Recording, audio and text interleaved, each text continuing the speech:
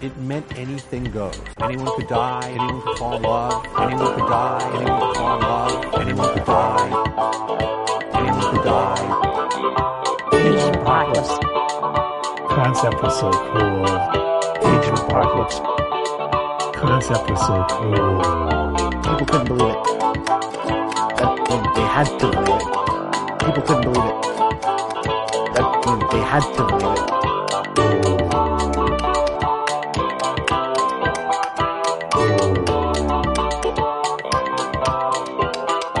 Everything that you hit on the known level. Out the window.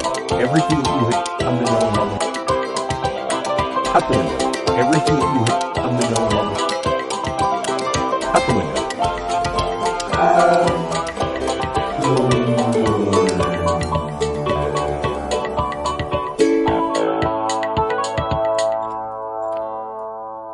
I'm Jeremy Greer. And I'm Gary Butterfield. And this is Days of Future Cast, the podcast where Gary and I cover everything X-Men related, and we're here to kick off a 90s crossover event. That's right, Radio Free Midworld coming onto the podcast, and we're going to talk about the Gunslinger comics. Hello, I'm Cole Ross. Very good. I like that. Welcome to the Stephen King podcast. It's Silent Hill also. Can you put a little hourglass on that for me, just to, because I'm almost there. I need to finish. Hourglass. Age of Apocalypse, Gary. Are you ready? X-Men Alpha. X-Men Alpha. Alpha brain medicine. Yeah, let's talk about the art before we get into it. Maybe. Yeah, it's art. Yeah. It is extremely 90s. Everybody has tons of hair. Things are spiking up all over the place. There's scarves and other kinds of fabric just trailing off of just about everything. Everybody is super buff and has huge tits, and it's 90s. Yeah, it's Roger Cruz is our guy during this. Joe Madureira does the cover, but Roger Cruz is our guy initially, who is a very a Brazilian artist who is very 90s house style. Yes. This is, people who kind of wanted to be like Jim Lee, I feel like, and have that kind of a little bit like a little scratchy, a little overly detailed, 90s X-Men art. This is what comics looked like back then. Yeah. And I think this works. I think some of it works. Some of it is just absolutely ridiculous and it works. And some of it is just so fucking ridiculous. Like, even as nostalgic 90s boys, Jeremy Greer, I can't get behind it. Like, I think some of it is just genuinely awful. How I'll be very curious. And when we get to the feedback episode, like, I'd be curious if people are reading this for the first time, like how you are interpreting these things, because I find a lot of it can be really difficult to read at times, just to figure out what's going on the page. And I think I think the over the topness of everything makes actually what's happening in a given panel a little bit difficult. What it is that I found, like the common thread between it being like, or when it's hard to read or hard to follow, is when there's like an energy effect going on. It's like the video game equivalent of too many particle effects. Yeah. Going on. If it's just people standing around, I generally get it in this, and it's like some action, like people punching each other looks great with this guy, but people shooting beams or doing things like that, it tends to look pretty weird, and we'll call that out. So let's get started talking about the cover. You're on Comixology with this? Or not Comixology, Marvel Universe? Marvel. I am. I'm on my iPad because it doesn't like me being logged in at two places at once. I was just making sure we're looking at the same page. This is like the 2-page spread cover. Also, we didn't really plan this correctly because this one's an extra double thick issue. So this is 44 pages we're about to go through. Oh, yeah. Now. And the next one will be over in 2 seconds. Yeah. So we'll see how we feel. If this ends up feeling like a two-parter, we can change things. Yeah, I guess so. I guess we could definitely do that. Yeah. This was a special. This isn't any specific X-Men issue.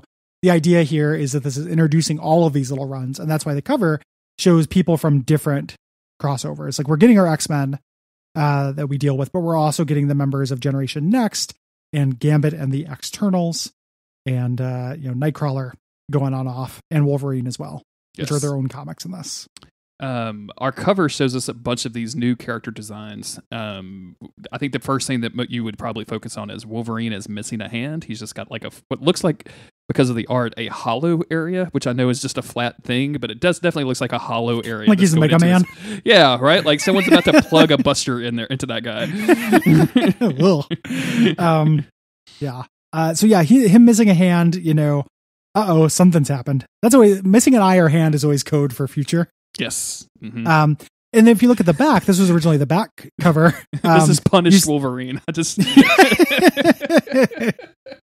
looking on the back cover, you get that Sabretooth is also there with a much more conservative and less beastly design than he usually has. And that was, this is kind of before he had done very much dalliancing with being a hero. Yeah. So having them together, you're like, oh, what the hell? Like those guys aren't going to be on the same team. Mm-hmm. And they're not. Like we find out about their falling out and all that jazz with their history. Yeah. Notable in this too is Colossus, who is wearing like a wrestling mask for some reason, or like a mask that a wrestler would wear, or like maybe a Zorro mask would be more appropriate for Zorro this. mask. Yeah. Yeah. Yep. Yeah. So just like some weird design, some interesting things here. I think I like Magneto in the back, like standing next to like what looks like a depressed Rogue and just looking fucking ripped as hell. Dude is jacked beyond belief. He's very proud too. Mm-hmm. Whereas his wife is not. We'll get into the individual designs as the characters pop up. In general, I take a lot of pleasure in these. Mm-hmm. Like it's a weird thing. Like I like these alternate interpretations, even when they're not better. I just get jazzed for alternate versions of characters. Sure. Yeah, I talked about going to uncannyxmen.net and like browsing the character profiles and reading about those. I also absolutely adore this version of Sunfire. But before I got rid of my huge action figure collection, they made an action figure of the Sunfire, and he was extremely cool looking. It just said, I know it's not, but it really sounded like you said it. Your Hugh Jackson figure collection. Yeah, there's Hugh Jackson. I get and that's not even Hugh Jackman. It's Hugh Jackson, like another guy. It was still funny. It's just a guy named Hugh Jackson that you're like really into. Yeah, I keep making customs of him. The shout out to Yokai Customs.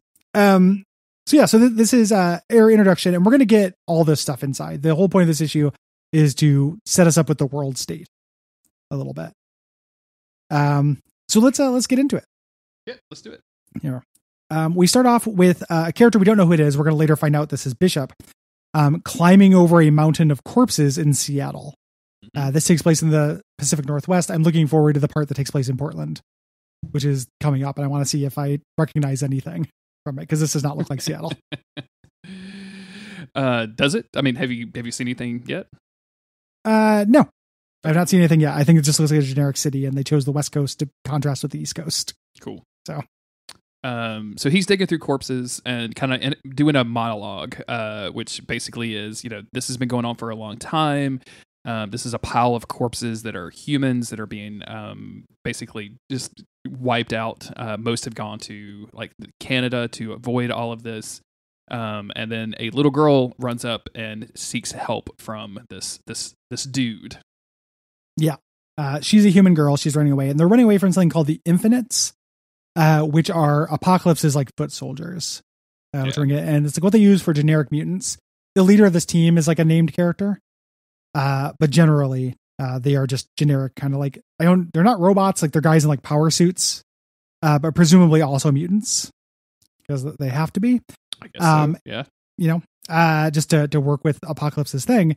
They show up there, and the Infinites are these guys in these like this green power armor stuff, which are pretty goofy looking and ripped to a degree that is hard to manage. Yeah. Hard to put a shirt on. Yeah, hard to, big and tall. Apocalypse big and tall boys show up. Hiring practices. Like I've been playing a lot of Breath of the Wild recently, and there's a subplot in there where like you can buy your own home for like this construction company, and the construction company guy only hires dudes whose last names end with son. So there's like Hudson and Kidson and all that kind of stuff. So like Apocalypse's requirements for this gig, Hugh Jackson.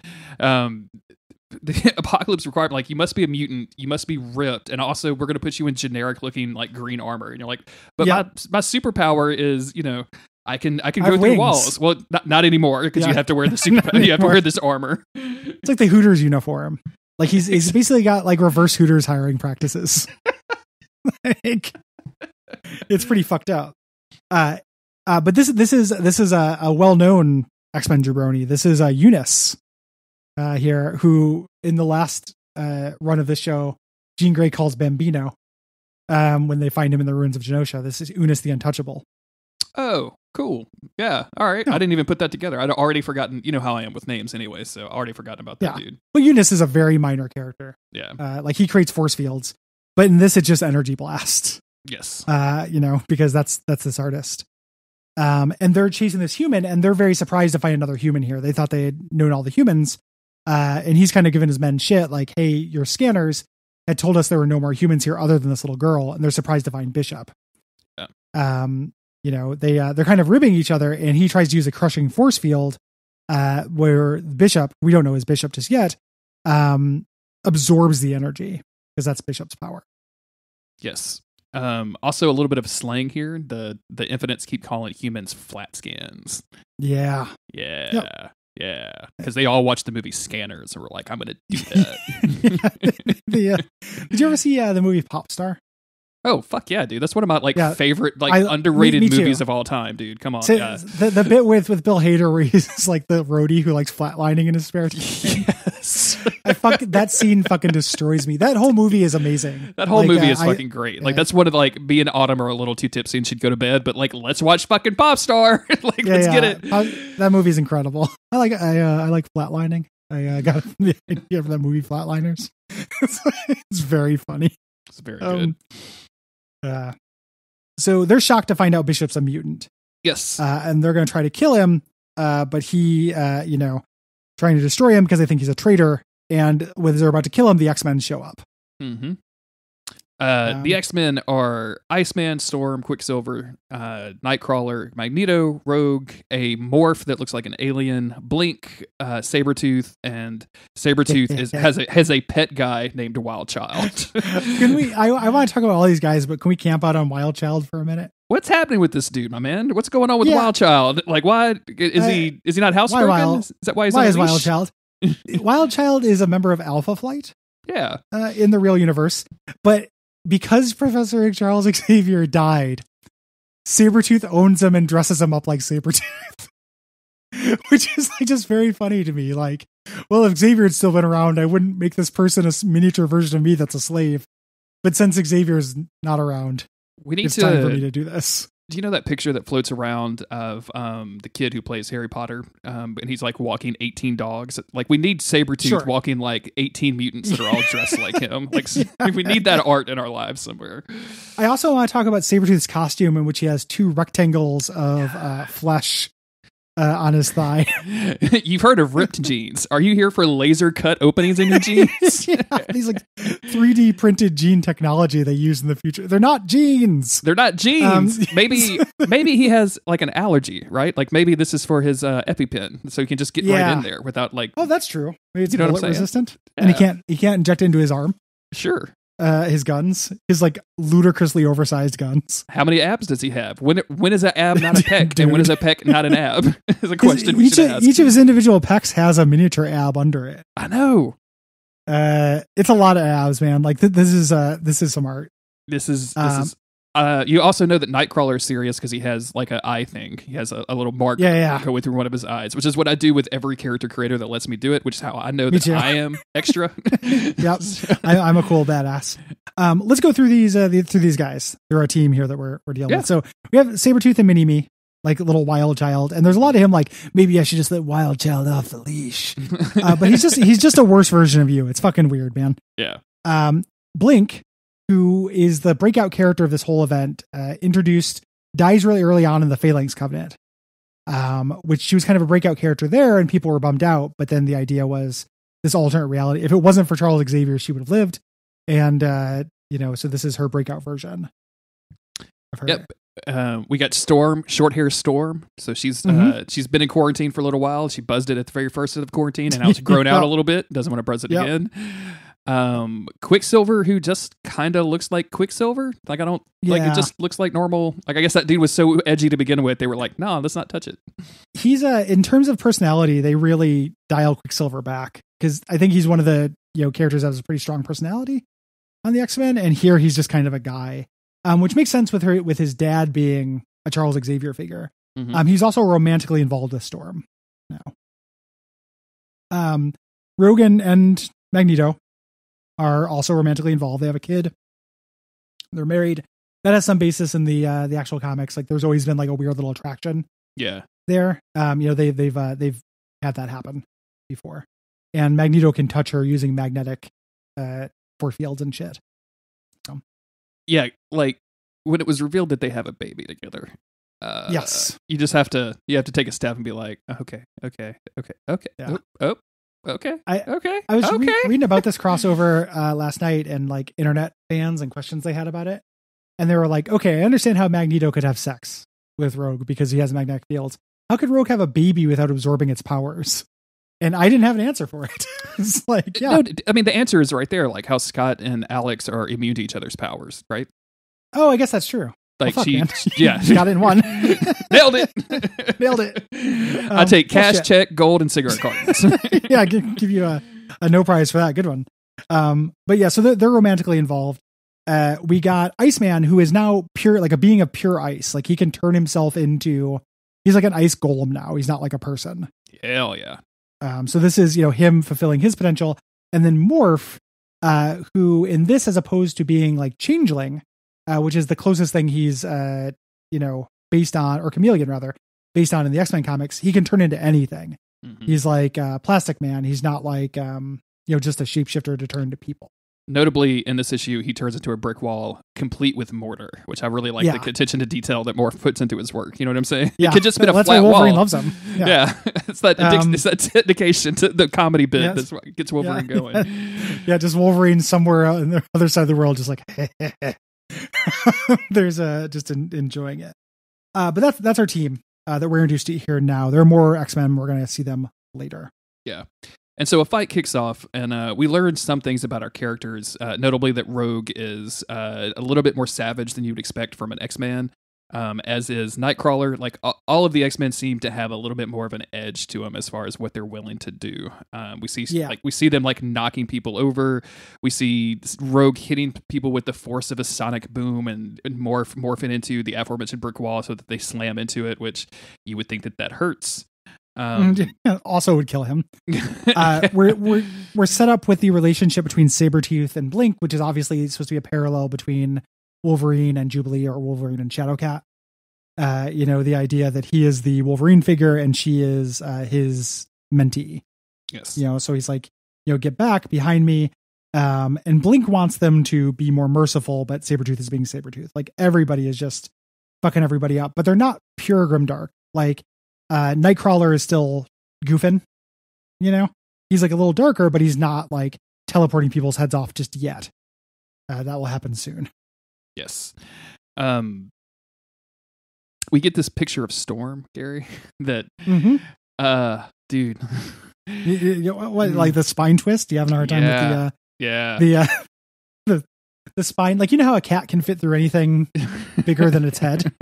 Storm can fit through anything bigger than her waist, which means she can like sluice through like portholes on a ship and stuff. I'm trying to remember. There used to be a Tumblr blog that like collected the spinal mishaps like this of just women who like that are drawn such so that you can see every available sexual organ of their bodies at all times. Like, this is just like this is the 90s stuff that people see and are like, oh yeah, this is terrible. Yeah. It's dumb as hell. Unus gets the drop on Magneto, and he has a plastic gun filled with plastic bullets. And this is when Magneto is saved by Iceman, who literally just freezes this guy to death. Mm-hmm. Yeah. Rest in peace. Unus freezes him and shatters him into little pieces. Magneto, and they start saying, like, Iceman's calling him out. He's like, man, you got to drop the death wish that you have. I can't believe you let that guy get the drop on you. And he's like, no. Quicksilver would have stopped the bullet. And he's like, this time, like he would have, but like you need to cut it out. You get this idea that Magneto is suffering from some ennui. Yeah. And we see it's because his dream is like dying. Like he's been losing this war. The X-Men used to stand and this used to be a fight, but now the soldiers of Apocalypse are like literally like we're fighting on a big pile of corpses. Like we're fighting on a big pile of our failures. And this ends up being, this isn't a really nuanced run, but this ends up making a lot of sense for why Magneto is so quick to believe Bishop and this alternate reality. Like, not only is it cosmically good, that he, it's the right reality, like in that Here Comes Tomorrow sense, but it's also, it lets him off the hook in a way. Like, he doesn't have to live with these failures and all this death because it was never meant to be. He was never meant to be the leader. And I think that's could be taken as a condemnation as well of like, he was the only person left and he was unable to complete the job. Not that Xavier was really able, like, hanging a mission accomplished banner on the side of an aircraft carrier, but like, he at least got some of the job done some of the time. Yeah. He wasn't doing most of his fights against the Brotherhood of Evil Mutant on top of human corpses. Silver Age would have been much different if that would have been the case. Just the new Londo Silver Age. Like, and yeah, so this is when Magneto starts talking about Charles Xavier and starts, basically from his perspective, like, he doesn't have the history that we do with him, and like, he died in my arms and he was the greatest man I ever knew, and he's the reason that I am trying to lead you against this tyranny that is Apocalypse. And it's not going so well. Meanwhile, Sabretooth and Bishop are fighting one another. He's revealed to be Bishop with the big M on his face, and then just starts like yelling at Magneto, "Legion, warp time, killed Xavier, let him die, not our world, all twisted." And I'm like, what? They're doing that thing. And Magneto recognizes him, but later hides that from his team, which I really like. And Magneto, there's this, like, again, in what good, like, character work and stuff there is in this first part, it's mostly Magneto, right? Where he puts him to sleep. Like, he's just yelling all these things, and these things do mean something to Magneto, but he's just like, oh, it's nonsense. I'm going to put you to sleep by slowing the iron flow to your blood. And basically he wants answers, but he doesn't want his whole team not to trust him. Yeah.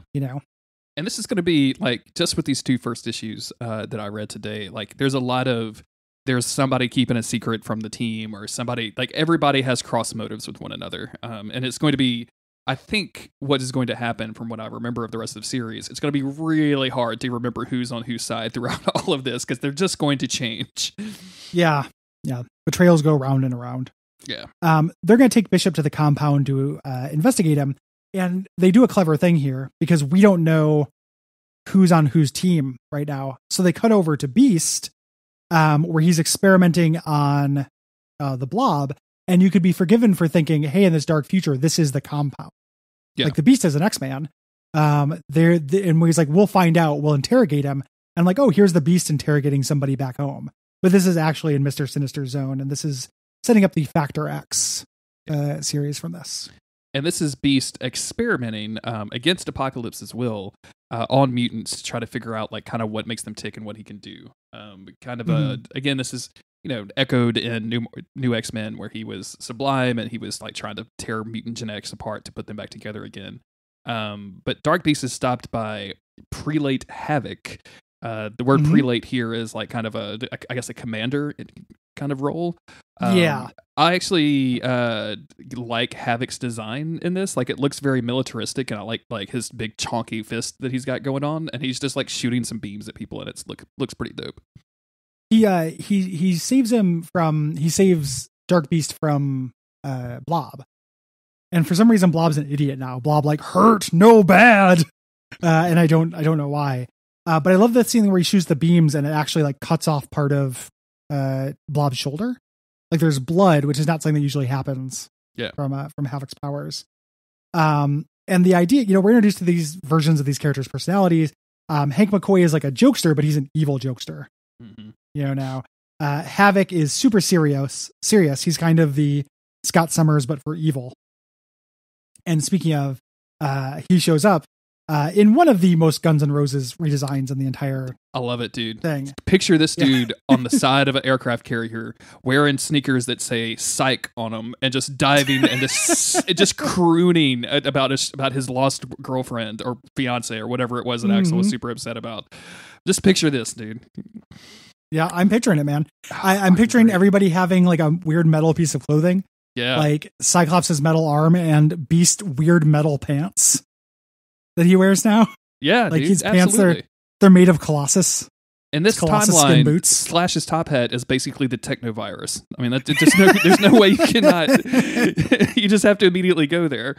It's supposed to be raining in Seattle. Sweet November raining in Seattle.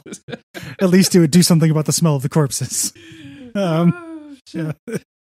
Notably, it looks like Cyclops has lost an eye, so he's wearing like, instead of like the one visor, the one eye thing, he's wearing this thing that looks like a it almost looks like a gamer set, like a gamer headset. Yep. It's bright gold, but only one of the eyes has the ruby quartz thing, and it has this like hooked down arm that goes over his mouth, so which I can only imagine like amplifies his voice, so he sounds like more of a dickwad when he talks. It pitches it down. Because in this version, one of his balls never dropped. That's why they call him Cyclops. And he's got a really high-pitched voice. So, Uno the Untouchable, the one bald man. But he's like playing good cop during this. He's like, what are you doing? Like, you're not supposed to be doing this. Like, this whole thing was supposed to be shut down. You know, there was a pact. It's called the Kelly Pact that Apocalypse made with the remaining humans. So Cyclops, even though he is a soldier and he does exist in this world, he's still not totally a Nazi, you know, is the idea. And everyone else is just like, no, this is what we do. You know, this is traitor talk. You need to have species kind of loyalty. And this brings us, as Cyclops and Alex are kind of arguing, Mr. Sinister enters the building. He's got dreadlocks, because it's the 90s. It's dreadlock mullet. It's real short up top, flat top. Plus, like it's like dreads that go down and then become braids. It's amazing. This is an amazing haircut. I don't want to put anybody on the Duckfeed network on blast, but he's also kind of got Jala's little heart-shaped thing happening on his forehead too, right? Oh, a little bit, yeah. Well, he's always had that little triangle, but he's added the hair bit to it. No, that's what I meant. The hair. Yeah. It's making like a little heart shape. So yeah, he's got a rockin' Jala style. This is the Jala of the age of. This is the Jala of the age of Apocalypse. If I name the episode title, "This is the Jala of Age of Apocalypse," like how long do you think it would take before we get his DM of like what? I do not know. But he shows up to like tell them to break it up. Yeah, you know. Will the Summers brothers ever get along? And that's, you know, little wink wink, because they don't get along great in the real world. And I love immediately Cyclops like, I'm sorry, Sinister. You know, Dad, I'm sorry. And Alex, like, they're very little kids. Yeah, like, you have to understand, my brother started it, and Mr. Sinister's like, I don't care who started it, I'm finishing it. Which is like the paternal bits of this could not be more over the top. And it's, you know, and this is specific because like he says that he raised them. So like with the absence of Charles Xavier to, you know, pick up Cyclops and kind of take him under his wing, Sinister was there with his weird genetic experiments, and like he's ready, and he took over the Cyclops boys and has raised them as kids. He literally calls them his sons. Yeah. Later, you know, and so it's funny that Cyclops immediately puts himself into a subservient good boy role, but it also makes a kind of sense because this is literally his dad in this universe, you know. So they go for a walk. Mr. Stearns is like, you know, hey, I have to, you know, I'm glad that I hope that you had fallen in my footsteps. You know, I have to go. And he, you know, this is where he says like, sir, no, if it's something I've done. And he goes, not everything is about you, Scott, which Scott needed to hear a lot more in the real world as well. And we get Sinister has kind of a hero turn in this whole thing. Like, he is instrumental in this reality ending because he, you know, Sinister is a villain, but he's not. He's always been more scientist than villain. Yeah. You know, and he recognizes this is wrong. Like this whole world, like this is the end of the world. Like what we are doing is we're going to rule over ashes and corpses, and who wants that? Yeah. You know, so I've got to take some moves. I spent a dozen lifetimes creating hell on earth, and now I'll never be able to enjoy it. Yeah. Yep. Isn't it ironic? Yes. And he basically implies that Scott, because Scott immediately is like, Dad, I don't know what you mean. Can you please explain this to me, Dad, in a way that I would understand? How many allowances per hell are we talking about, Dad? And Sinister's like, you have no idea. Like, I've sheltered you for way too long. You need to go figure this shit out on your own. peace out. I'm gonna get some cigarettes. I'll be right back. And Cyclops realizes, like, until now he thought he had all the answers. Now he realizes he didn't even know the questions. What was his life like before this? What was knowing all the answers like for this version of Scott Summers? Yeah. Ludicrous. We should mention too, like, this conversation is happening as they're walking, like, out. What is this? What is this? What is like, this? they The said world Seattle. bullshit. Yeah, this just looks like random buildings that are, like, leading towards each other, like weird sci-fi alien landscape kind of bullshit. Like, it's just crazy. Yeah. Smoke is going. It's on fire. Like, what? Yeah. There's a building on the right that is shaped like a regular building, except it's leaning over. Yeah. Like, what? Like, this is, I know you're supposed to just trying to, you're making futuristic domes. There's like car crashes. There's like 2 cars that look like they're crashing into each other on the lower left, like that are floating in the air. Oh, I thought that was like a floating cop bot. Like, I don't know what that is. No, nobody does. Like, it is, it's like this artist is better at figures than he is at backgrounds. It is really hard to understand what the city looks like. Yeah. So rough stuff. It does not look like Seattle. Does not look like. I mean, I've only been to Seattle once, and it was didn't have many cop bots that I saw. So maybe nowadays it does. Maybe this is quarantine Seattle. Like, I was there on New Year's, but I have not been there since. So, in the sky, to set us up for the next sequence of events, Cyclops sees Sentinels flying over, and we switch over to Angel. AKA Warren Worthington, who has basically assembled a bunch of humans and mutants into what he calls heaven, and he's hiding everybody from the Sentinels, which are chasing down humans. And everybody's kind of wondering how he can do that. Like, what kind of connections does he have? Like, does he have some technology? And he's like, don't worry about it. Let's just drink and party. And I've got a Jean Grey lookalike that's going to come and sing, and her name is Scarlet.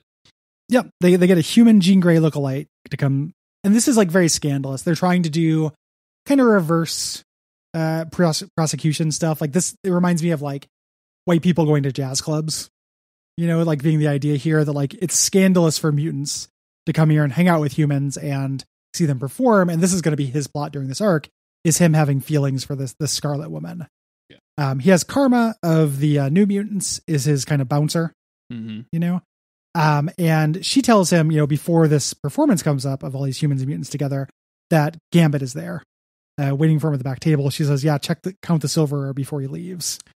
We can't see a lot of Angel's design in all of this, but he does have a huge ponytail, which is good, and he's wearing gloves that come up to about his forearms and a short sleeved shirt, kind of like he's a Dark Souls character that's being, you're just randomly trying stuff on to see what the stats are.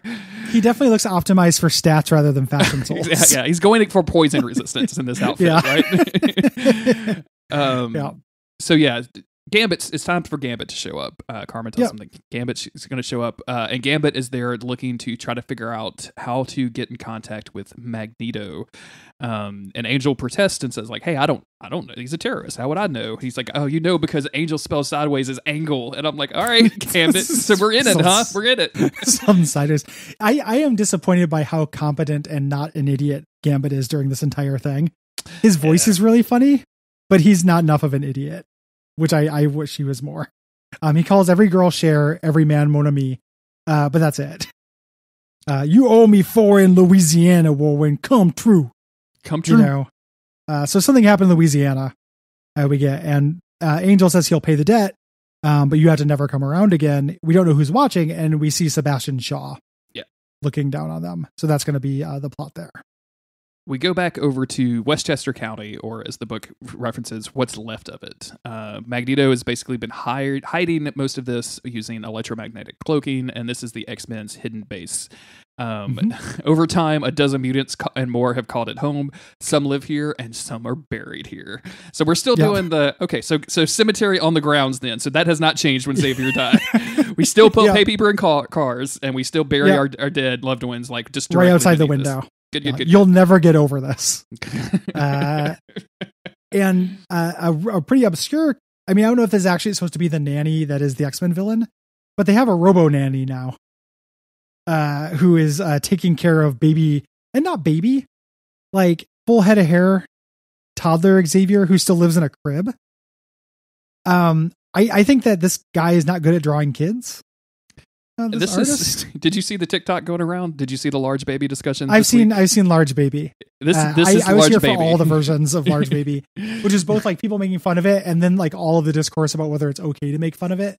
And I was like, I can't do this right now, man. Like, I got to get offline. Yeah. Like I logged off immediately in the face of Large Baby. Leon had the best take when he was like, the baby is normal size, the bed and the man are tiny. It's like very funny. But then someone popped up and it's like, I can't believe you're making fun of a baby. And I'm like, it doesn't matter. Yeah, the baby doesn't have the baby doesn't exist. The baby's like, a baby. Yeah, the baby's a baby, and it's like it's an internet stranger, and the baby's not gonna like. I don't imagine that baby's gonna grow up with issue. Like there will be any consequence to people making fun of an anonymous baby. Oh God, Gary. We're going to be 60 and reading articles on the internet of like, do you remember Large Baby? Here he is now, holding a tiki torch and burning down the White House. Large Baby became Medium Man. He is now burning. I'm gonna hate this world. So anyway, Rogue is coming in to check in on her son, her Large Baby, being taken over. And this is again full head of hair. But it's like, Mama, Daddy coming?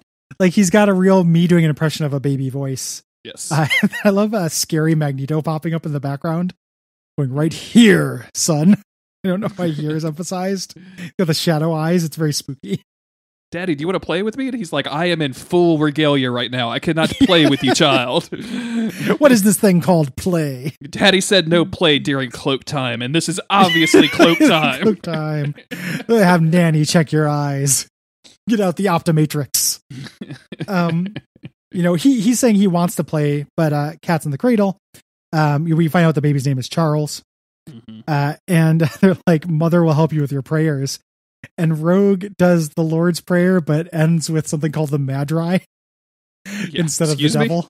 What is the Magi? We find out, and I think it's actually really cool in this, but it's so funny that like instead of praying to God, they inserted instead of Satan, multiple man. It's very funny to me. I'm trying to remember if I die before I wake, if the Magi come before I wake. Yeah, Jesus. Okay, that's not terrifying or anything. It kind of rhymes with die, but it's a very specific form of death. So if multiple man comes and smothers you in your crib, baby Charles, this is what happens. I can't finish unless multiple man is choking me, so this is going to work out real well for me. Rogue is very sad because Rogue always has to have this subplot of not being able to touch things. She can't touch her child because it would hurt the child. So she's like, he needs my touch, and Eric's like, I know. And then it's on to interrogate Bishop, who is still insisting that he saw Magneto's crimes. He knows exactly what happened to Charles Xavier. And Magneto is like, you know what? Instead of you saying things, maybe I should just zap you back into the wall. Yeah, maybe you stay silent, and zaps him because he says, tell them exactly what happened. He's like, and Magneto doesn't want this out. Yeah. Again. He wants to find out, but he wants to, he doesn't want to, get disloyalty amongst his troops. He's like, hey, Jean was lost to us, so that's implying something happens there. She says, he says, we don't have telepathic abilities. Why don't you touch him and get his memories? And I think that might be a good place to call it for this half. And then we can probably still cruise through Generation Next *1 in the next issue. Okay. Finish this one off. And then because Generation Next *1, not a lot happens other than the setup. Yeah. So this is our introduction into AOA, Detroit Avenue. This a lot of crazy over the top art. We're still trying to figure out who these characters are and like what their allegiances are. And I'm kind of into this, Gary. Like I'm very much into it so far. I love this comic. Like I'm way into this. Just a nonstop set of seeing these reinterpretations of characters. Like it's fun. Like the pacing is fun in this, like jumping around from these different plots, and not all these plots are equal, which will become like when we actually start reading the issues will become a thing. Yeah. Like I remember like the Gamma and the Externals thing with Leela Cheney going in space and dealing with like alternate reality Shi'ar really sucking. Oh, oof. Or skim through some of those, huh? Yeah, I just remember it. I didn't skim through it, but like, No, I I'm saying will. we are going to skim through some of Yeah, those yeah. and be like, today we're covering 4 issues. Gambit and the Externals. You know, but it's there are really good plots here, and this first issue we're just moving between them is pretty fun. Yeah, I like I this think. a lot. It's been really good so far. If you like this podcast, the best way to show your love and support is by going to patreon.com/Duckfeed.tv. The second best way is to leave a review on your podcast service of choice, and the third best way is to tell Will Hughes about it. I don't know why you would want to do that, but it is a way that you could appreciate the podcast. It helps us out a lot. Yeah, it really does. At Plumber Duck on Twitter is probably the best way to get at him. Thank you to every. It is so just that you do that, since we do that to you. Oh yeah, it will bother Will more than it bothers you, I think. Which I'm not saying that to discourage you. It's just Will's got an interesting relationship with online, and it's time for reaping what he has sown. I've been listened to a lot of Will talking on Everything to Guppy. I've met Will in person. I've done arguably improv comedy with Will on a stage before, and I definitely feel like I would call him a friend. But I get the feeling every time I reply to him on Twitter, I'm doing him a disservice in some way. Like I am denying him honor by replying to a tweet from whatever he says, and it's very funny to me if people add him for no reason whatsoever, just to tell him that like the new episode of Days of Future Cast. So. It's great. Like he is into it for the game portions of it. It's just also Will and online is a very weird fucking thing. Oh yeah, so definitely. it's wonderful. So so torture him, everybody. And we'll see you next time. See you on the next episode, everybody. These are the tales of the